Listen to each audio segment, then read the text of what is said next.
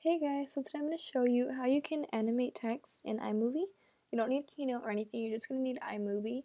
This is really easy, but it's more for like beginners, so that's why I'm doing it. So what you're going to want to do is you want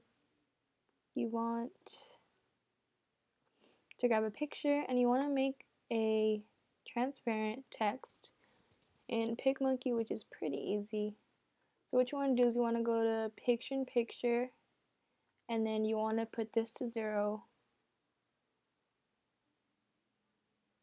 And then you want to go here, you want to put fit.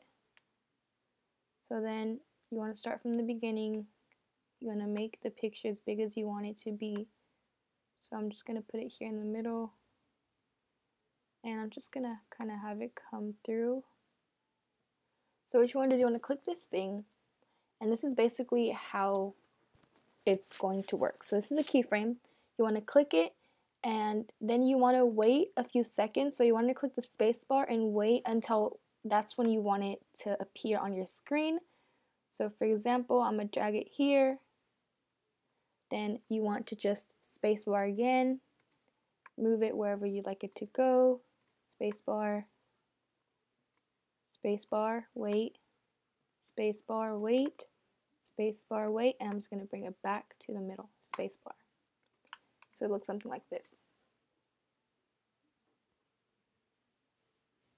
So it's really easy once you get the hang of it. You just need to practice. Basically what you want to focus on is clicking this before anything. So you want to click it. No, the first thing you want to do is drag your picture to where you want it to start. So after I dragged mine here, I clicked this, and then I just clicked the space bar, and then move it where I want it, space bar, and move it where I want it. So it's pretty easy. You will get the hang of it. So yeah, you can use this as an intro or however you'd like. With music, it looked really good. So I'll show you guys a little preview of what I mean on my next video. If you guys enjoyed this video, please be sure to give it a thumbs up, and I'll see you guys next time.